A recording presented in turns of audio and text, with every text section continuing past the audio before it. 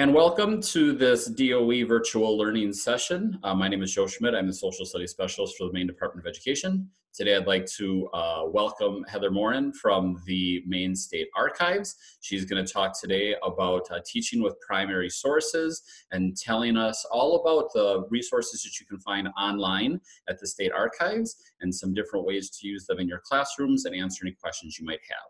So at this point, I'd like to introduce Heather to the group. Thank you very much, Joe, and thank you for inviting me to be here today. I'm excited to share some of my favorite parts of the Maine State Archives collections with all of you. So as Joe said, my name is Heather Morin, and I am the reference and outreach archivist at the Maine State Archives. So let me jump right into this.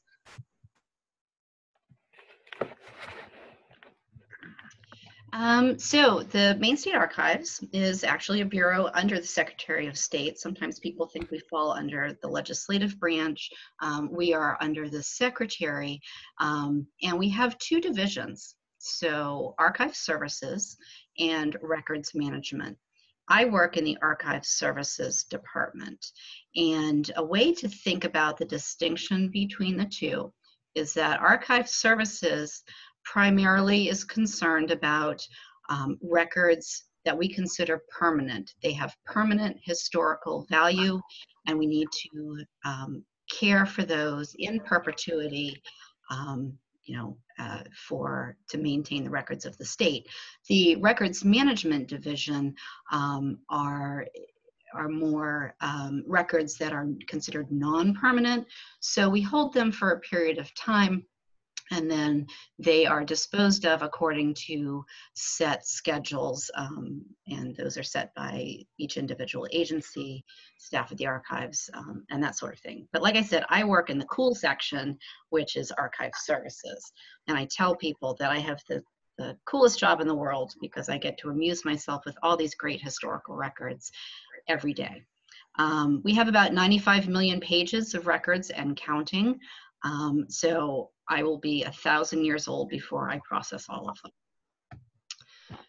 As I mentioned, we have records from all the branches of government, as well as all of the state agencies, so Department of Transportation, Inland Fisheries and Wildlife, that sort of thing.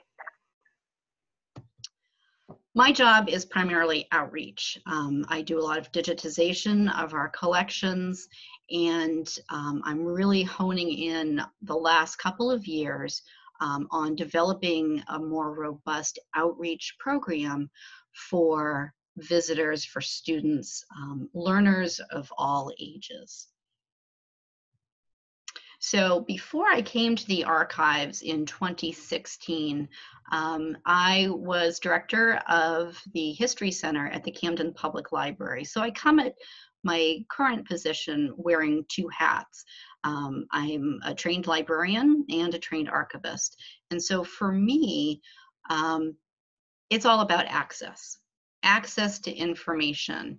And so if we can develop ways to reduce barriers for learners and get information out online for people, that is the primary part of my job. So in thinking about how to get information out there, I was looking at how the archives did outreach in the past. And they've done tours, and they've sent archivists and the state archivists out into the schools to talk about different subjects. But I also wanted to make the archives more public facing. I think a lot of people still are astonished that they can walk into the archives and request to look at collections and dive into the records of Maine in that way. We are considered closed stacks in the sense that you cannot browse our collections like you would, say, in a library. You sort of have to know what you're coming in to look at and make that request, and then we will bring those documents to you. but it's not an easily browsable collection. And that's something that we are trying to change by putting more of our records online. And as far as tours go, um, we invite school groups or individuals in to tour the archives. In the past, that's consisted of, taking them underground. We do have a couple floors underground, showing them the vault where we keep some of our most precious historical material, including the first Maine Constitution. But we didn't really have any sort of a program to do a deeper dive, particularly with students, into the collections. And so that's something that I started thinking about with my colleagues at the Maine State Library and at the Maine State Museum in the fall of last year.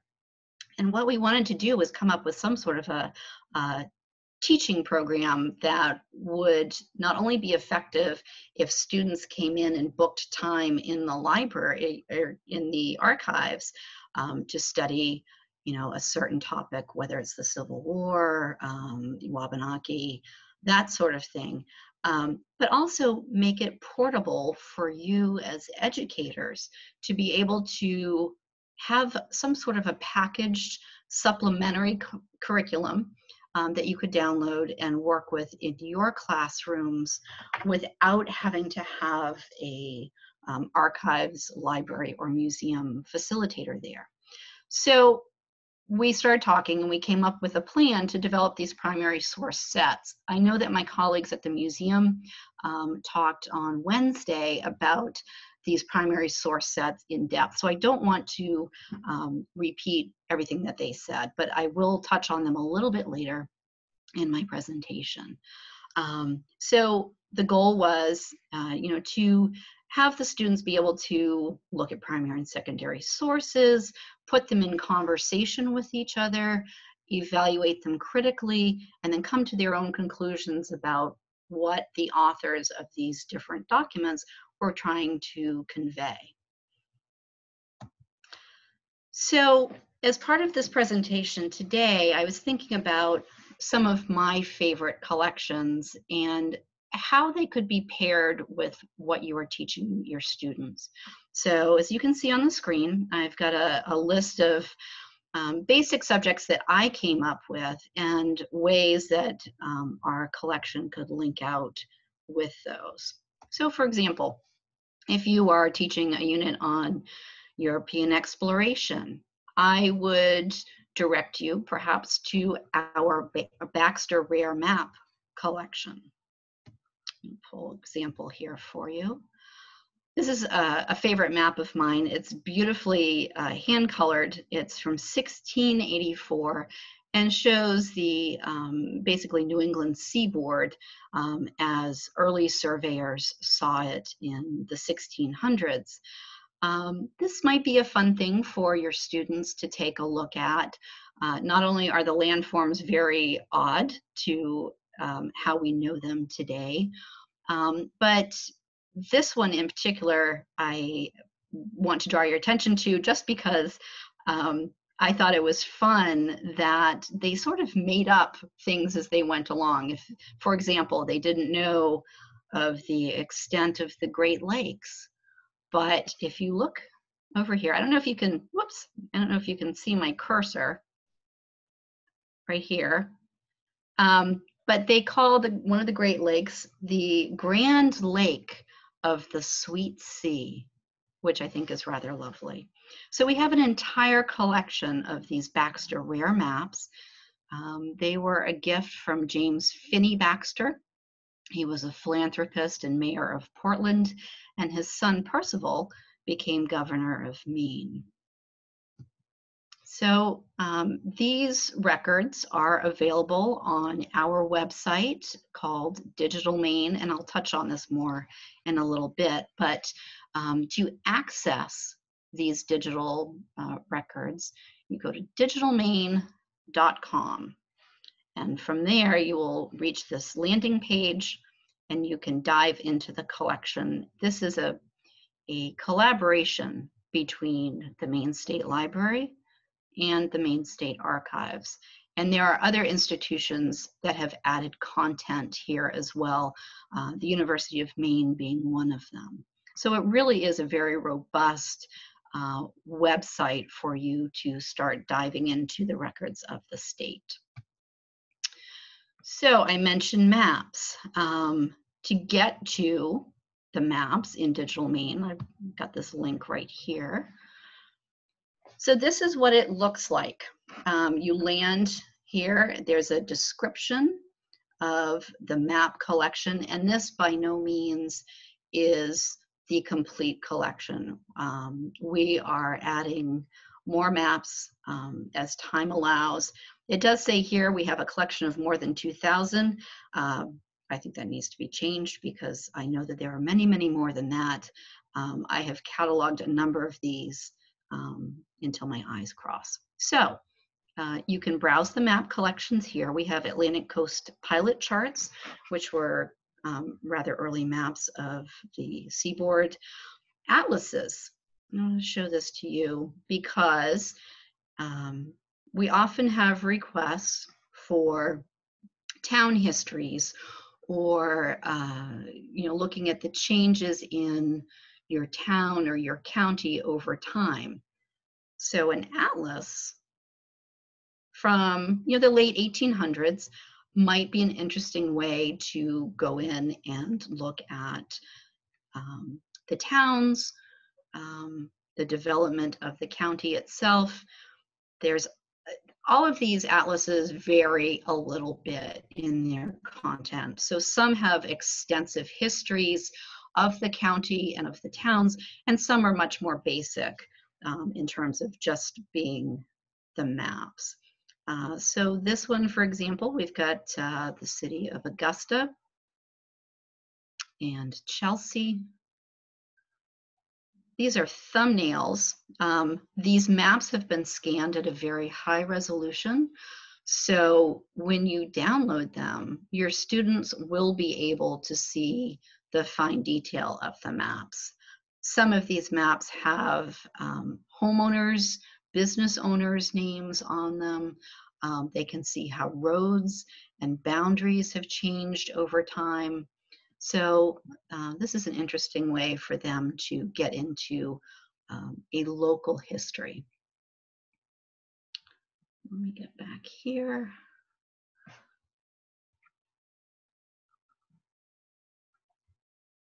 And if you have questions, again, please feel free to stop me. York County, the oldest county in Maine, this one is interesting because the creators of the atlas have taken a lot of time to flesh out the histories of the different towns. So you've got Kittery, Lyman, Berwick, a general description of the county itself.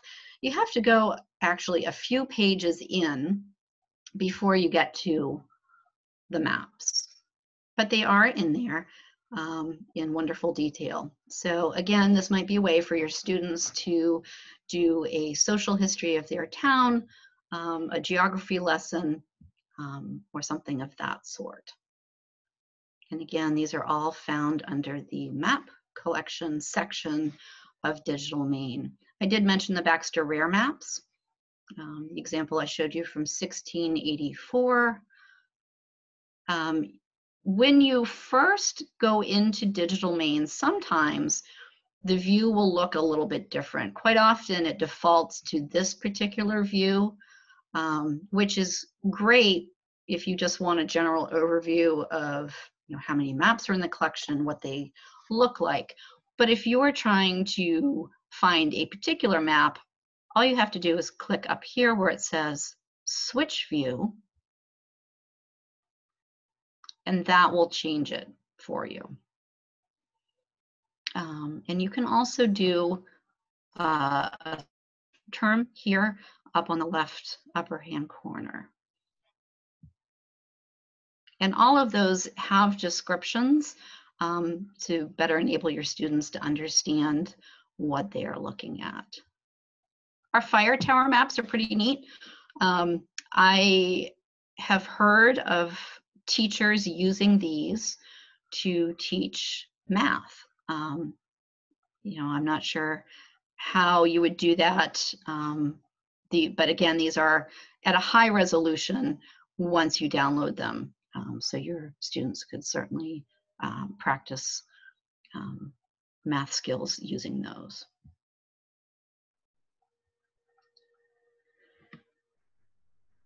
And finally, one of my favorites, only because I spent so long with them, are these plan book maps.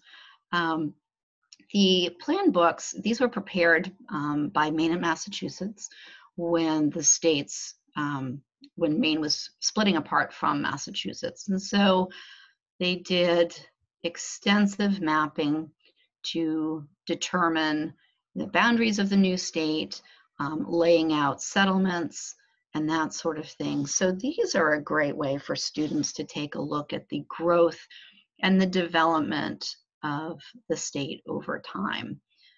There is a lot of duplication. There are something like 26 plan books. For whatever reason, we find that there are duplicates of maps within different plan books. So for example, I could find this plan of Township 12, Range 4, both in Plan Book 3 and perhaps in Plan Book 12. So there is a little bit of overlap, but there are descriptions of each map. The titles here are taken from the title that is actually written on the map itself. The creators are the surveyors, Silas Holman and Daniel Rose. And here is that description. It also gives scale. So if your students were interested in studying that, they can do that way. Not every map has the scale written on it, oddly, but most of them do. And then we've also incorporated different features found in the map. So for example, if the Scudic River or Piscataquis River are noted on the map, we've also tried to note it in this location field, and that enables searching. Searchability and access is the key here. So we want to provide as many access points to these maps and our collections as possible. So I think that's pretty much it for mapping. We do have some plan books for the different counties. And again, as I mentioned, the Digital Maine digitization of records is ongoing. So, please always check back because we are adding new items as often as we possibly can. So, back to subjects. If you're studying colonization, Revolutionary War, we can offer you, for example, the 1637 Charter from Charles I of England, setting up the province of Maine. These are found in the York County court records. These are exceptionally fragile. We do have the bound originals downstairs in the archives, but they've also been microfilmed by the Mormons, and they have been placed on their website, Family Search. And I do have a link here. I'll just show you real quick. This links directly to those York County court records. Court of Common Pleas, for example. This is a great resource for your kids. And everything that has a little camera image next to it means you can click into it. It will bring up the microfilm image. Let's just pick one here. So these are the original court records, as I said, on microfilm. They are in black and white, unfortunately, but it's still very much accessible to students and learners.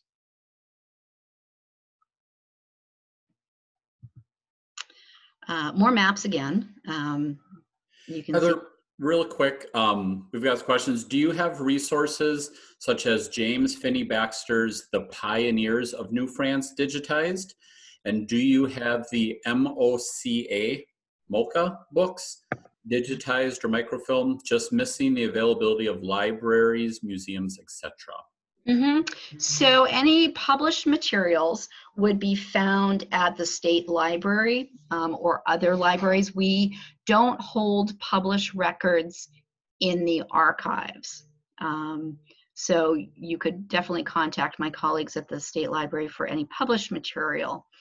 And then the MOCA records, I believe those are also findable on Family Search. We do have some cemetery records and things like that, primarily related to the Civil War soldiers. But the MOCA records, you're referring to the Old Cemetery Association, those are not generated by the state. So what we hold are records produced by the state. So the MOCA records, I believe those are online if you do a Google search. Did that answer the question?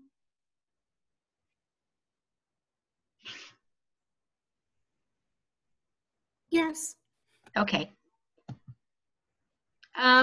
So back to some of the collections. Revolutionary War, I mentioned. We have fewer records from the Revolution and from the War of 1812, primarily because Maine was not yet its own state. We fell under the jurisdiction of the Commonwealth of Massachusetts, and those records, the majority are retained by Massachusetts. We do have some, though. For example, we've got the soldiers of Valley Forge, and then of interest to our genealogists and students of the early colonial Revolutionary War period, we have these affidavits from Revolutionary War soldiers. And at the time the affidavits were filed, these veterans were old men. A number of these were done in the 1830s because the state realized it really needed to pay these gentlemen for their service in the war. And in order to receive monetary compensation, usually in the form of land, the soldiers had to give a recollection of their service. And so these records are quite interesting. Not only does it give you their description of their own service, what companies they were in, what battles they saw, but often it gives a bit of a social history in that they also describe their current circumstances. Are they destitute? Are they living with family members?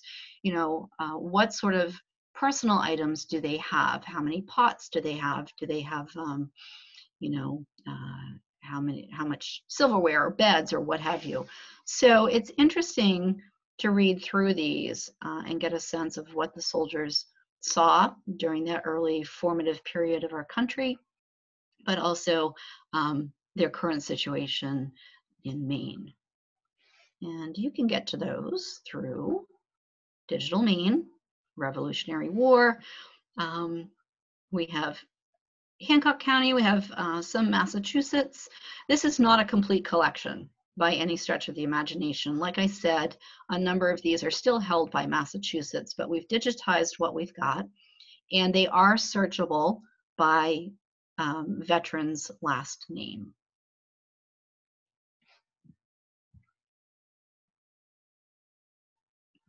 So, again, War of 1812, not as many resources. We do have a few ledgers. Those are in the process of being scanned, so they are not yet findable on Digital Maine, but should be shortly. If you're studying early statehood, obviously a big topic for this year. This is our state's bicentennial year. So we, the staff of the archives, made a concerted effort to scan all of the items relating to early statehood. You know, the jewel in the crown, so to speak, is the Constitution, the first Constitution of the state of Maine. We have digitized that in its entirety. Again, these are very large files, so be patient if you do try to download them, but we scan them at a high resolution to make all the wonderful details visible to your students. One thing you might want to do is compare and contrast the draft copy of the 1819 Constitution with the final version. I find it fascinating to look at this draft copy, which you can see up on the screen, because it's interesting for students to take a look and sort of get inside the heads of the convention attendees to see what words are they choosing, what phrases are they choosing. They want to pick exactly the right words to convey the meaning of the Constitution in setting up our new state. So it's fascinating to look at the annotations and the cross-outs and that sort of thing.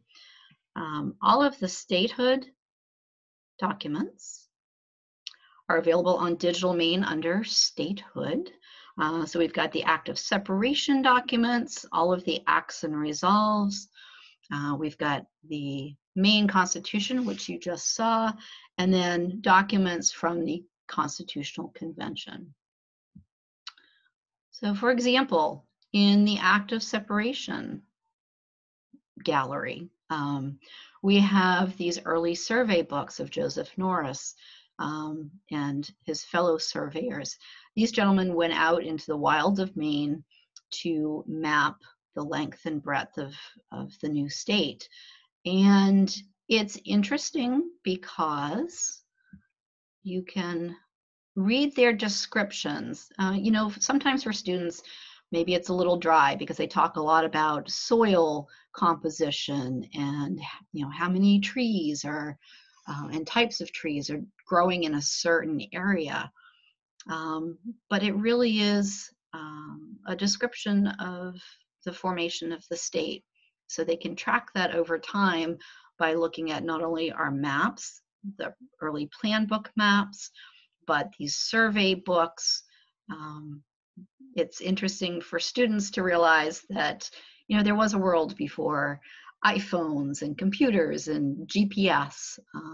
These were men going out into the wilds of Maine, dragging their canoes and their survey chains behind them, trying to get a sense of this great, vast state.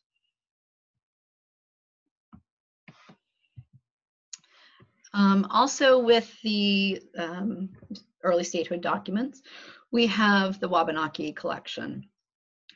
This is a collection that is by no means complete. We are still working on processing it, but archive staff has pulled together a number of treaties and correspondence, that sort of thing, from the tribes in relation to the tribal relationship with the state, primarily Passamaquoddy and Penobscot tribes.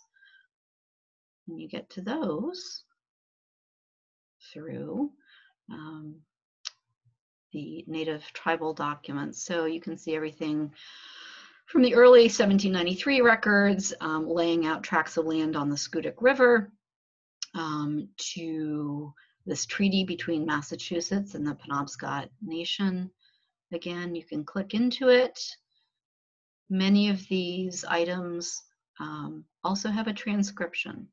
So again, not wanting to create any sort of barrier to access for students who may not be able to read cursive, we have made a concerted effort to have items transcribed for them.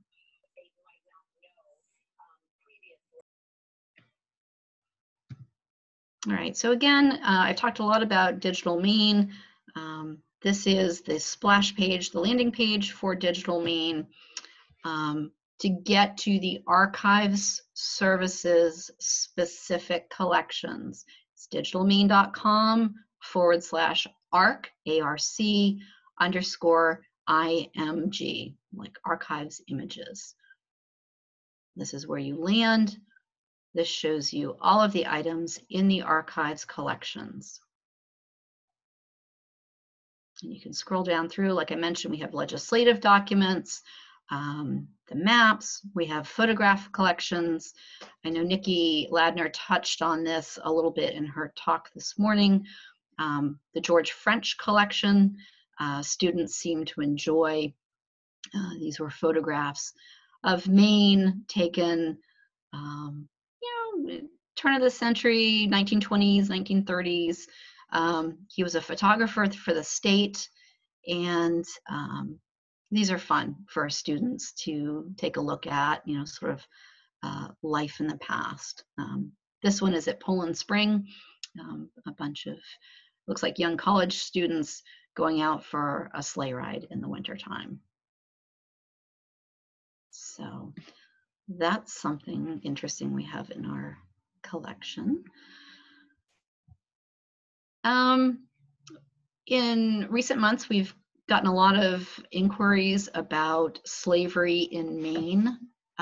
This is a topic that we on the primary source sets team decided to develop a set of documents for, sort of an educational learning experience for, because a number of students really don't realize that there was in fact slavery in Maine. I've focused on this because we have a number of documents relating to the Atticus the slave case. It was a famous case of a young man named Atticus who stowed away on a schooner out of Islesboro, Maine. He stowed away in Georgia and then sailed with the schooner back up to Maine with the slave catchers in hot pursuit. Unfortunately, he was captured and sent back, but this kicked off a very long, decades-long, protracted battle between Georgia and Maine, and on a larger scale between the southern states, pro-slavery states, and the northern states.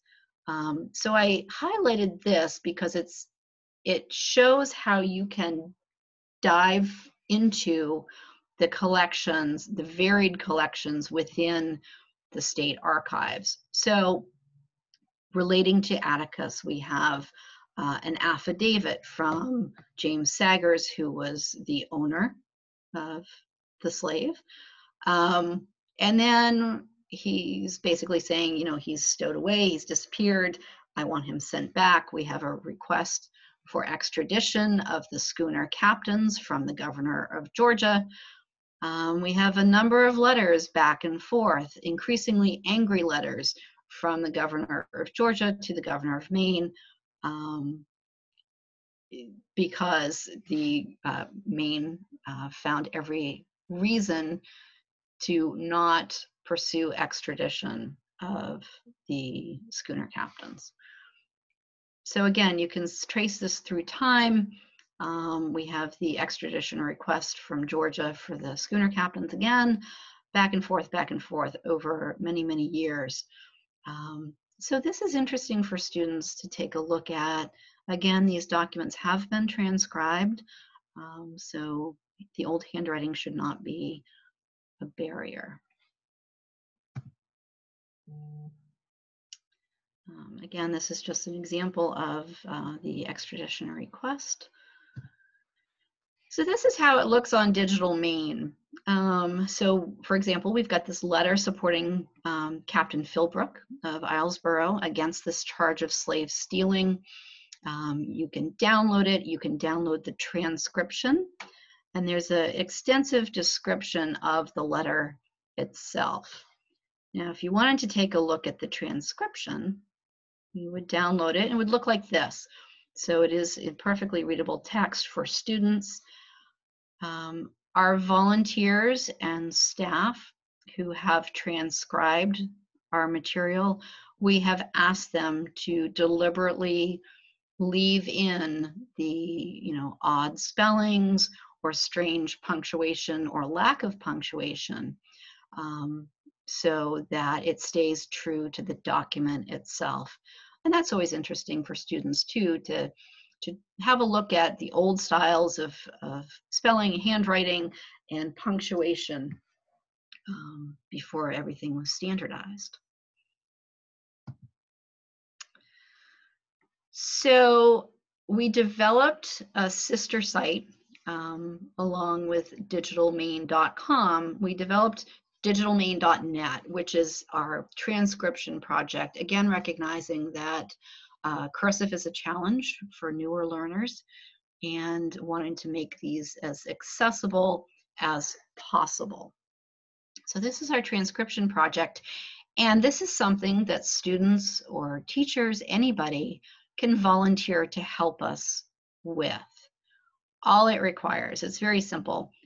This would be great for older learners like high school students perhaps, or advanced middle schoolers if they wanted to take a crack at transcribing one of these old state documents. We would love that. All they have to do is down here in the lower left, they just register, and then they'll get their own login, and they could go right to town. So let me show you what that looks like in real time.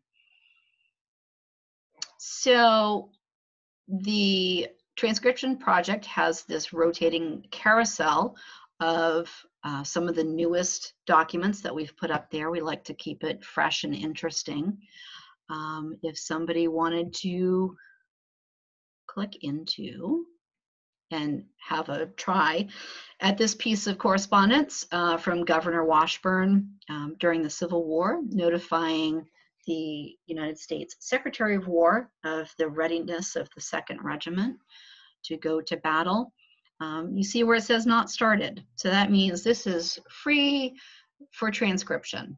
You can dive in, and it will probably block me here because I haven't actually logged in.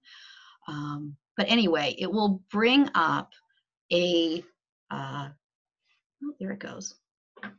Bear with me just a minute. I'll try to scroll down for you.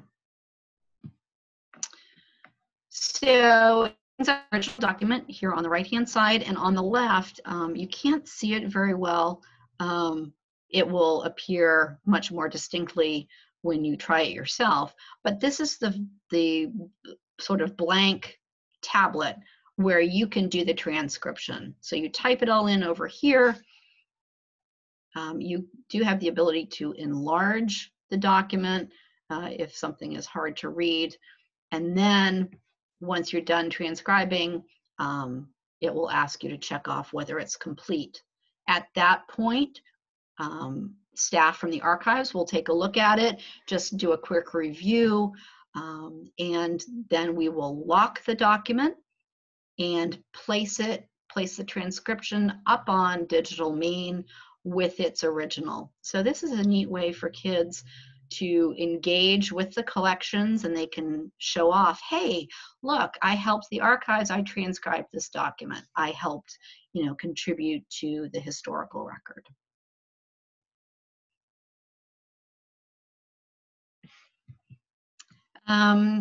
Moving through quickly, I know that we're getting short on time here, so I'll go quickly through some of the other unique collections.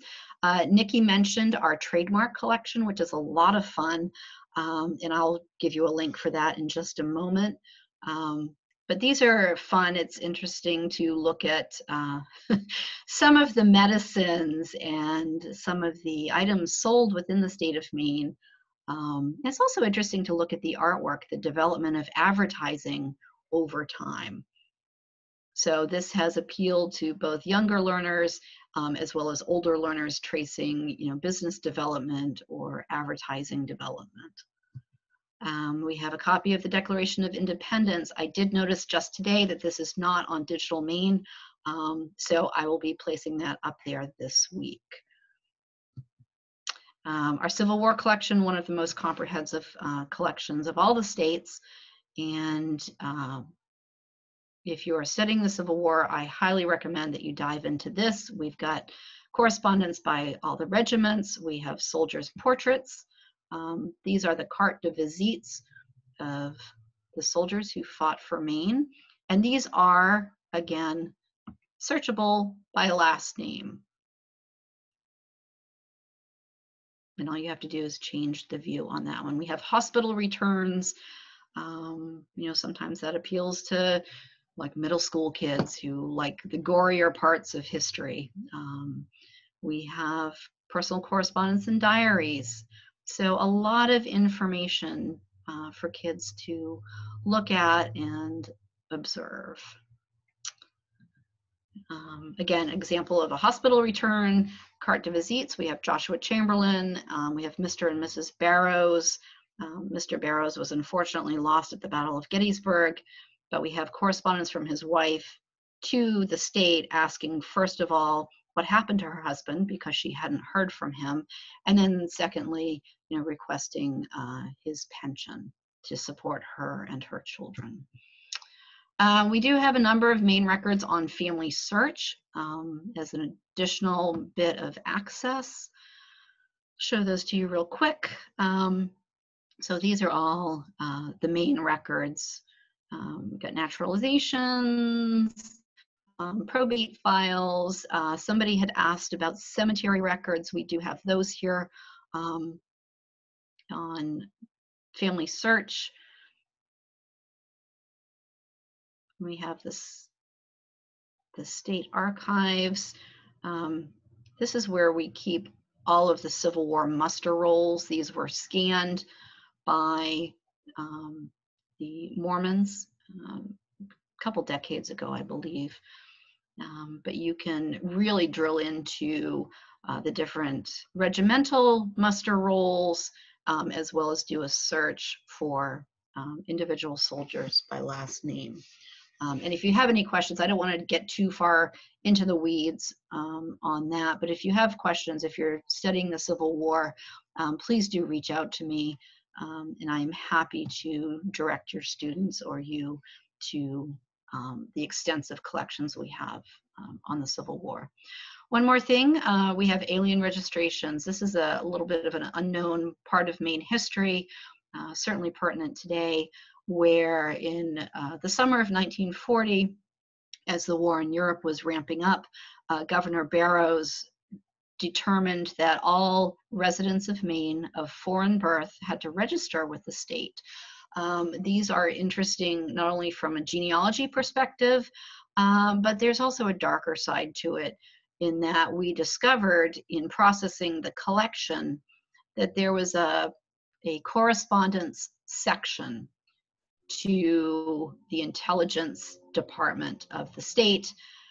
Really what it is neighbors informing on neighbors. So if somebody suspicious moved into town or you didn't trust the, your neighbor for some reason, we had people writing in saying, this person has a strange accent, or this person is acting suspicious, taking photographs of landmarks in the area. So it's a little bit of a darker aspect of our Maine history, but certainly something that is worth students investigating. I did mention the primary source sets that my colleagues at the State Museum touched on Wednesday. We have not yet put these sets on the Maine Archives website, but we will be doing so shortly. For right now, they are findable through the Maine State Museum website. If you go under their learning link right here, you will come to, if you scroll all the way down, these are the packets that we've developed in collaboration with the State Library, the State Archives, and the State Museums. And so they've broken them up by grade level. For example, we've got Mapping Maine. This is a fun one. Again, there's a brief introduction. We have the primary sources themselves, and then what we call source labels, which is really something that you wouldn't show to your students until the end, because it's the reveal at the end of the workshop. It tells the student what it is that they're looking at. The purpose of the design of these explorations is for students to kind of solve the mystery. They need to take a close look. Instead of being told what it is right off the bat, they need to take a look and examine it, try to figure out, is it a map? What is it a map of? Who created the map? Why would they create the map? Who were they creating it for? Again, my little favorite pointy map of Maine. Some other maps. And then, for example, the surveyor chains used by the early surveyors to go out and map. So this is a bit of a puzzle to students. They don't quite understand what they're looking at. So some of the answers we've gotten back after, several minutes of close examination and inquiry have been really fascinating. Students often go in a direction you don't quite expect them to. So that's always fun. Heather, I hate to be the one because this You're going to cut me off, aren't you? All day. I'm going to cut you off because there is something at 2:00, and I want to make sure people have a minute or two to make sure that they can check the form that I just dropped into the chat box if you need a contact hour. Yep. If you're new in this one, please make sure you have the email, your name, and the answer to the last question is yes, that you completed the webinar, and it will automatically send you something. But let's also take a couple minutes. Does anybody have questions for Heather? Oh, you didn't even get to the virtual reality experience? That's okay. Are you sharing this at all, or do you want to possibly look at scheduling another session to go into No, I can just talk really quickly. The virtual reality, obviously, that was designed for in-classroom use because we have all the virtual reality headsets. We have gone out to a number of classes to test this out, and it's been very well received. The kids have a lot of fun with it. This is viewable on a desktop version. So obviously not the same experience as wearing the headsets, but you can get to those through the Maine Secretary of State website. If you click on State Archives, Bicentennial Projects, if you see down here, you can take a virtual tour of the State House, Old Orchard Beach, or Penobscot Narrows. So it's the desktop version, but still pretty interesting for students, and there is narration along with it. So that is an access point. And also the Maine Bicentennial moments, you've heard those on the television and on radio, but those are a short 30-second overview of different aspects of Maine history. Heather, is it possible for you to send me a copy of the presentation to share with everybody? You bet. Okay. So make sure if you complete the survey, it'll ask for your email, and I will pull some time probably after I get Heather to send me this stuff, maybe tonight. I will send anybody whose email is in that survey, I will send them whatever Heather sends me. So we've got about 2 minutes. I will put in the form just one more time to make sure people have it right there at the top of the list. Does anybody have any questions for Heather? You got a lot of good feedback in the group chat. That's wonderful. Thank you. What a great tour. Thank you very much. VR, yes. Thank you. Great information. Loved it. Thanks so much. Does anybody have any questions for Heather while we have her? And I will reiterate again, please don't feel like, just because you're isolating at home, you feel free to reach out. If you're working on a social studies project and you need to ask an archivist, I am monitoring emails. I may not be in the office all the time, but I'm definitely checking emails on a daily basis. So feel free to reach out. I'm happy to help in whatever way I can as we sort of navigate through this new reality.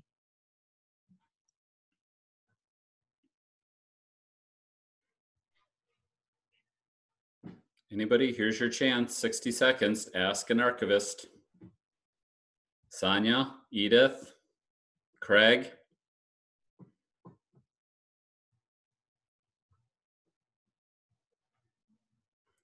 All right, well, thank you. The good news, everybody's like laughing. Everybody whose camera is on, they're probably waiting for me to call on them at this point. But yeah, Heather, if you can get that to me, I had some people requesting double checking to make sure that they would get access to that. And I'll Absolutely. send that to anybody whose email I get out of the form. And if you have any questions for Heather, you know how to get a hold of her. If you have any questions, you know how to get a hold of me. I'm gonna